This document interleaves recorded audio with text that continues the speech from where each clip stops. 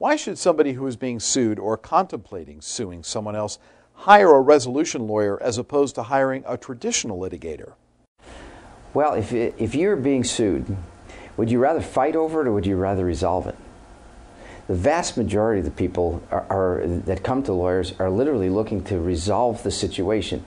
They don't want to necessarily have a prolonged fight. Litigators are trained fighters. They're trained legal fighters. They disagree. They get paid to do that. The client wants resolution. So you have a disconnect there. And then if you've ever been involved in a lawsuit and you read a lawsuit, each allegation is like a punch.